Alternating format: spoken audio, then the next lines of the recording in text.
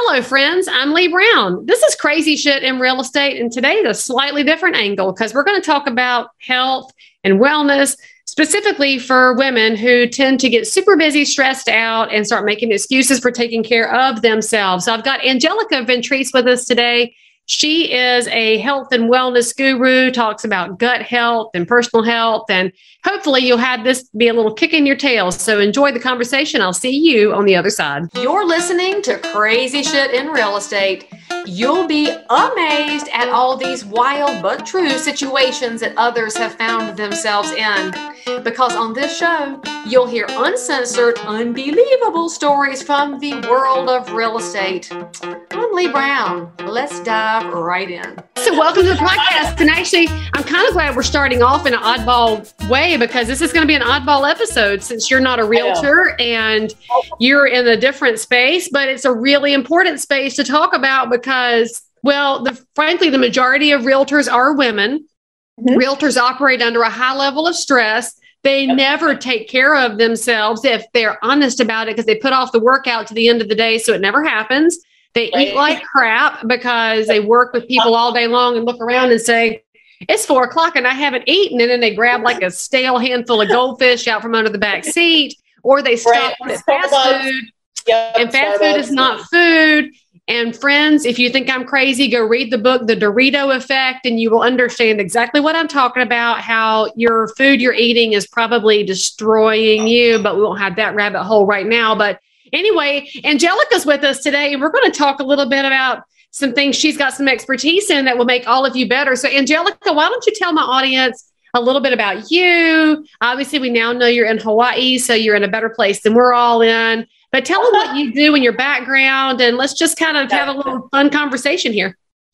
Sure. Yeah. So I'm originally from New York, so you might hear that accent come out. But about 11 years ago, I went on my own weight loss journey. I was doing medical sales and pharmaceutical sales. So I do relate to the realtor kind of hustle because I think that's one of the reasons why I enjoy working with realtors, because I've been there. I've been go from doctor's office to doctor's office, get them the donuts and the snacks, and then you eat that. And then you're burning out because then you're attending all these events and dinners, and all of a sudden you look down and you're like, wow, I feel disgusting in my body. And that's part of what happened. I gained a lot of weight and I just felt, you know what? I felt so disgusting. I hired my first coach, went through a transformation journey with him. And then I decided, like, this is what I want to do. I want to help other women feel better, not just lose weight. Obviously, we all want to lose weight, but really feel good in your own skin, feel confident, have your skin glowing, understand nutrition. So I quit my pharmaceutical sales job, moved from New York to California without a job lined up at all. And I know, a lot of women who transfer into real estate, they take that big leap too. They come from other professions. Maybe they were a nurse before and they feel burned out and want to get into entrepreneurship. So I appreciate that aspect too. So I left, went to California, had no job. Literally, I was like, I'm just going to go to the best gym and try to get a job there. So I started as a personal trainer, worked my way up there, then went off on my own and started my online program, which is called Fit for Life. So it's way more than just fitness. It's fitness, nutrition, mindset, gut health. And we really take a holistic approach to helping women transform from the inside out. So it's more like a life.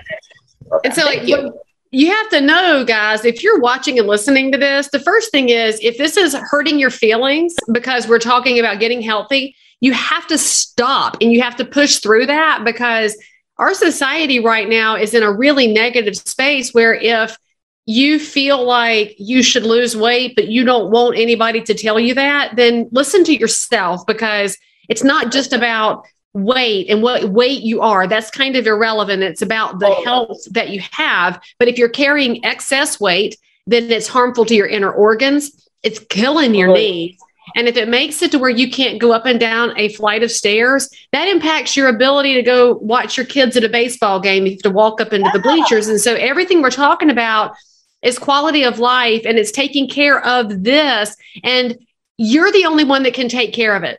And so as she and I are talking today, all I want you to know is that we can't see who you are watching this video, and we can't know where you are in your journey. All we can tell you is, if you feel like you need to do something different, then it's on you, and your body will thank you. And I say this as somebody who I lost a ton of weight about 10 years ago after I saw some photos, and I said, this is ridiculous. I have to stop. And I was the one that was in charge of it. And I couldn't work out until I lost some weight because I didn't like my thighs touching each other and I didn't want to work out. And then after I did some Whole30 and I got really smart about my eating habits, I lost a bunch of weight and then I started working out. And so you also have to remember everybody's got a different kind of journey. Angelica's looks wildly different than mine, looks different than yours. So anything that you think about has to be in here as much as in here, because the way that you conduct yourself and carry yourself is totally contagious. And if you don't like you, you're not really going to attract people that like you. But if you, whatever it is that you're in your space, you carry yourself with confidence, people are drawn to that. So that being said, Angelica, I'm so curious. You talk about all these different angles of health. What was the space that clicked for you? Like for me, it was seeing photos that it had gotten away from me. It just didn't occur to me. Yeah. Like, okay, this something has to change. And so what was it for you? For me, it was the way I felt. I felt like none of my clothes were fitting. And I felt, obviously, I didn't like the number on the scale, but like you said, it goes deeper than that. It's not the number because you put on muscle changes the number too. Right. I felt disgusting. I felt weighed down. I felt like I had no energy and I was in my 20s and I was like, well, I felt like an old lady. I did not feel good in my own skin. And I knew there was a better way. And I want to touch upon something you said at the end there. It affects everything. When you release weight, lose fat, remember that your body is your vessel. And you just said it affects everything and you're not going to attract, what kind of people are you going to attract? What kind of things you're going to attract? If you're a real estate agent, you want to make more money. You want to sell more houses. You want to feel good in your body. You want to feel aligned. You want to feel confident. It doesn't matter what the number on the scale says, but if you don't feel good, aligned, and confident and vibrant, the first thing someone sees when they pull up to the house is you. Yes. It's not the house. It's you. You're the first point of contact. So if you're lacking energy, if you're not feeling good, if you're insecure, if you feel like you're running on empty, that vibration is given off to that client. And that's no matter whether, that's what I felt in medical sales. And it's the same thing. That's why I think, like I said, I like working with real estate agents because it's that inner energy it's not coming out to your optimal if you're not feeling amazing in your own skin. So, well, and especially like right now. So the market is changing as we speak. And it's really a really challenging space for realtors because for the last 2.5 years since COVID started, the real estate sector has been just white hot. It's been insane and realtors are working 7 days a week. And so I get it, friends. You have put your work ahead of everything else. And so you're already exhausted. You're highly stressed out because you're going from 50 multiple offers on every listing to now it's still in favor of sellers, but buyers don't know, should I buy right now? Should I wait? Yeah. Sellers are, should I sell right now? Should I wait? And so now you're managing their fear, their concerns, their unrest in the market while you're already exhausted and you've got unrest because you don't make a living unless something sells. So I get it. And so when all of that stress is here, sometimes the only thing you can control when the markets are crazy is what you do with this. And so there is a level of, if you are a control freak by nature, you want to know why I run at 4:30 in the mornings, because that's the one thing I can control in my day. I can control if I get up and go do something, and I can control what goes in my mouth. So knowing that and knowing the life of pharmaceutical sales, and I want you to talk more about gut health, but I want you to also give some tips for what is the easiest way to keep some kind of nutrition at hand in a world of food prices going insane, gas prices going insane. Realtors are working 7 days a week. How do they solve for the I don't have time to eat problem? Yeah, which we've all heard. We've heard it a million times. We'll have time for what's important to us, right? So whether it's spending an hour or an hour on a Saturday, an hour on a Sunday, just prepping some food for the week. I mean, we work with really busy executive level clients in our program, entrepreneurs, real estate agents, some that are emergency room doctors that work crazy schedules as well. So if they can do it, you can do it. It's really just being prepared. And it's just saying to yourself, okay, I think we create like a mountain out of a molehill. Like, oh my God, meal prep is so hard. Meal prep is really not that hard. If you have a grill, you can grill up a bunch of veggies and chicken. If you don't have a grill, whatever, then just bake everything, roast some veggies, roast some sweet potatoes, saute some of your favorite protein. It's not that hard, but you really have to be prepared. And what I used to do is I used to take just like a cooler with me. And I would have my meals for the day. Once I started to lose weight and get healthy, I was like, I'm not stopping at Starbucks. I'm not stopping at Dunkin' Donuts. Like, I'm bringing my meals. And you just eat your salad in the car. You're in your car anyway. It's not a big deal. Pull over and eat it before you go into your next appointment. Don't make excuses, because the more excuses you make, the digger of a hole you deep yourself. Oh my gosh, I can't talk. You dig yourself into. We started it when I got my words tangled up. So we're obviously just twinning here. But, the reality is too, the other perk of what Angelica's describing is you'll save a lot of money when you're not buying processed food at Starbucks or Dunkin' Donuts, because also don't fool yourself. Nobody's grandma is in the back of the Starbucks lovingly preparing that food. It is made in a giant co-packing facility with all the preservatives to make it last, to drive across the world, and then get into a shrink wrap thing to be put to use. So it is some form of fuel. It's better than nothing. So if that's all you have, definitely get that reduced fat turkey bacon and egg white sandwich to have something in your body. But better than nothing. Yeah, you're right. Yep. That when you just think about the money that it's costing you to already drive around and service your clients, a little bit of investment in you also pays off, because how do you feel when you stand up to present that house to a buyer if you've got food in your stomach versus if you got that rumble of, I haven't eaten anything? I mean, go back to what you said before. The realtor is the first impression. The energy that you give off is what your clients are going to absorb. Totally. Yes. And that's why I say your body is your vessel. It's the portal. So you want to feel home. You want to feel at home. You feel really good in your own skin, and your sales are going to increase. All the clients we work with, whether they're in real estate or some type of other sales position, they're all are making way more money since they've been in our program. It's just a byproduct. It's naturally happens. Right. They're getting raises. They're getting promotions. They're selling more houses. So, I mean, it's confidence. It's all about the confidence. And like I said before, if you can't control anything else, you can control a lot of this. And it doesn't mean you're ever going to be a 00, by the way. My body's not made to be a 00. That doesn't matter. What matters is I feel different when I eat decent food, and I feel better when I don't drink a lot of alcohol, and I feel better if I eat on a regular basis versus starving myself all day and then eating at night. Anything in sight. It's a terrible idea. And I've done it, and we've all done it. And I did it too. Totally cheap. But talk about gut health a little bit. You are a specialist in that. Tell our people what that means and what they should be looking for. And let's get specific on that, because I find it to be fascinating. It is. And basically, the truth is there's still so much studies going on about it, but your gut really is your second brain. So we have our gut microbiome, right?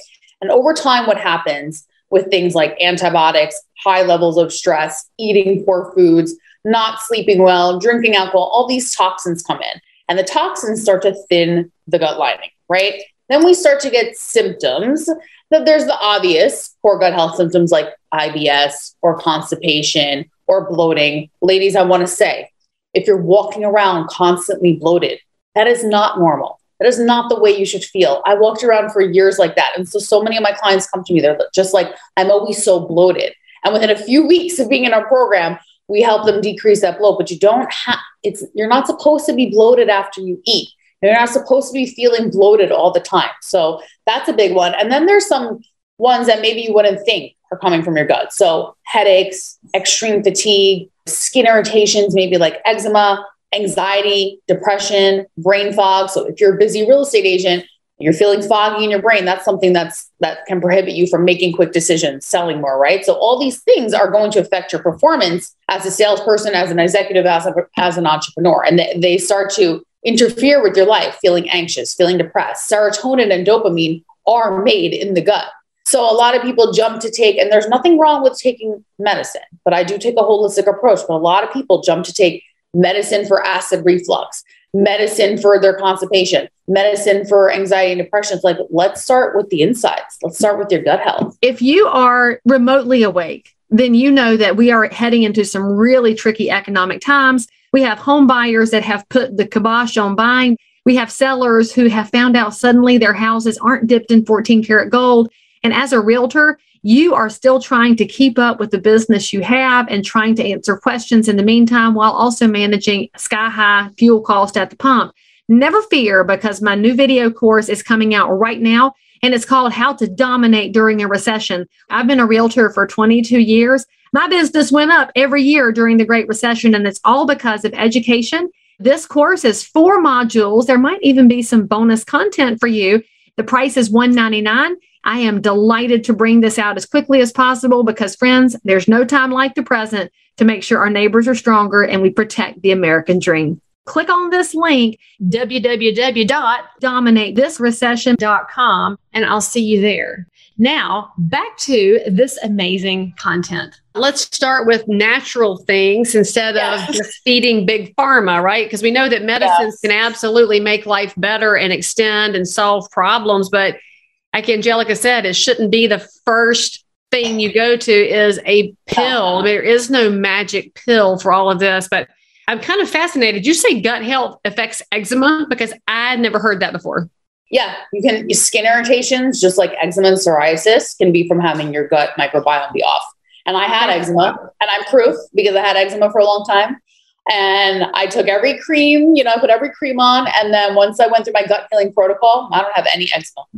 But I will tell you, if I do eat something inflammatory, like I really am not supposed to eat gluten. I'm not celiac, but I get skin irritations. So, but once in a while I have it. I'm from New York. If I go there and have the pizza or bagel, come on, I can't help myself. And then I'll get kind of like it looks like an eczema rash on my knuckles. Right. So how does somebody figure out what their skin is going to respond to? How do you figure out your food irritants, the things you're sensitive to? Is there a good program to follow? Yeah. Well, I mean, for us, when we bring our clients in, we actually have a doctor on staff who can run gut health tests. So basically you do a stool sample and you submit that, and then the results come back and you can see what type of foods you're sensitive to. The test isn't 100%, but you can really get an idea. For mine, it came up that I was sensitive to gluten and egg yolks and avocado, even though those things are good for you, but my body, it showed that it's sensitive to it. So not allergic, but just sensitive. So there are gut health tests you can take. And then usually when we start with a client, we take a look at their dieting history and what they eat on a daily basis. And then we start to just eliminate and add in certain things based on their symptoms. And then when they're ready, because I like to kind of do just a natural gut cleansing before even doing the test. Then when they're ready and they feel a little better, then we do the gut health test and then take it up another level. So just like working with buyers and sellers, you want to personalize that experience. You got to be personalized when you're figuring out what your body needs, which is just like some people love to run, some people hate it, but they love to swim, and some people can ride a bike, and some just want to do yoga and lift weights, and any of it is better than none of it. And you're allowed to decide what is better for you and not as great. And so what did you do next in your journey? Like you fixed your nutrition piece. How did you get involved in things like paddleboarding? Because a lot of people are like me, they don't want to exercise until they get their body feeling better, but you definitely have to do both. You have to move more and think about what you're doing for nutrition. Yeah. So what's your advice on that front? To try different exercises or just move more in general? Either one. More? Oh, so you're meeting somebody for the first time and they say, if I'm running, it's because somebody's chasing me, which is the joke I'm probably most tired of hearing. But how do you get somebody started knowing that almost the whole American public swears every year on January 1st, they're going to work out. And by January 3rd, they have vanished. Yeah. So with our clients, a lot of them come to us. Some of them haven't worked out in quite some time, but they're not so opposed to it. But if someone was really opposed to that, we give our clients customized fitness programs, which includes strength training and cardio. Strength training at the end of the day, ladies, if you're listening, pay attention to this. Strength training is what is going to transform your body, not cardio. Not running. Sorry. It'll help you lose a little bit. But if you really want to build lean muscle, restore your metabolism and get to the point where you're older and you can basically feel like I can eat whatever I want because I have so much muscle on my body, it is strength training. And that is the way to fat loss forever. Strength training is the number one thing. So if I have a client that tells me that they're really adverse to strength training, I will definitely fight them on it because not only is it great for transforming your body, as females, osteoporosis we're very prone to getting it. So it's very important for our longevity of our bones to strength train, not just to look good, not from a vanity standpoint, but it's very important for our health. So I will fight them on it and I'll make things easier for them. Like I said, it's completely tailored, but if someone really doesn't want to do it and they want to do body weight or they want to swim or they want to run, I'm not going to say no, because like you said, some movement is better than no movement. But the way I started my transformation journey was working with the coach specifically on strength training, and it changed my life. And strength training also teaches you and shows you how strong you are. It gives you that confidence. You know what I mean? Like you lift weights that you never thought you could lift. You gain a sense of mental confidence. So I think it's really important for everyone to do a little bit. Okay, so I get bored with strength training. I am the world's worst. I will even turn on like Schitt's Creek. I love that show. I've watched it all the way through. I'm watching it through again. I'm standing there doing my biceps and my kickbacks and 8 reps in. I'm like, I'm done. So how do you get past that? I don't want to. When I'm running, I have to keep going because I have to get back home. If I'm doing strength training, I can lay the weights down and be like, I'm good. How do I get past that? Yeah, you can. It's working on your mindset around it. So when you, like you said, when you're running, you have to keep going because you have to get back home. It's really shifting your mindset when you're working out. I don't like to say we have to do things or we should do things, but knowing that if you complete this workout, how much better are you going to feel? And if you have goals, you're going to want to complete it. So if you're a female that has weight to lose, or you're looking to really, like you said, you want to work on your arms, you want to sculpt them, how important is it to you?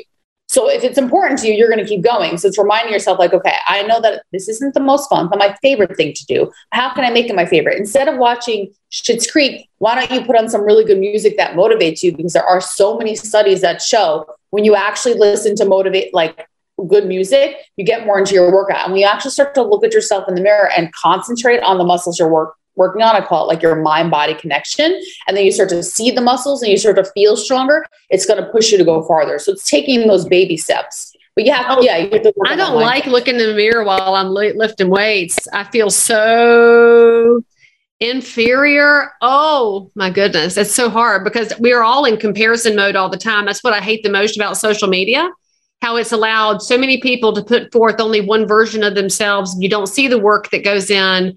You don't see their rough days. So in a world of fairly negative perfectionism and, well, narcissism and comparison, how do you help your clients get over that hump? Because that's tricky, not just for us middle-aged moms, but for our teenage daughters too.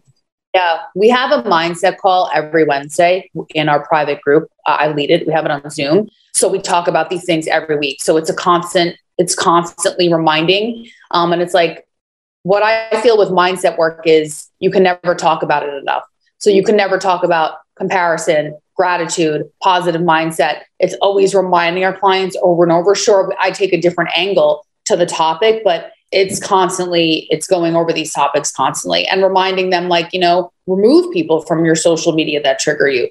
Don't wake up and look at your phone. Wake up and meditate. So we teach them different things as far as like routines and habits around their mindset to not fall prey to that. We all fall prey to it a little bit, but I really don't scroll much. I go on, I do my posts, I do my stories, and I connect with people that have messaged me. I really try to teach my clients to do the same thing. I'm like, if you're going on Facebook, come into our private group, share your wins, but don't sit there and spend time scrolling. And we have constant conversations about it with them. Basically, just repetition, like everything else. Repetition.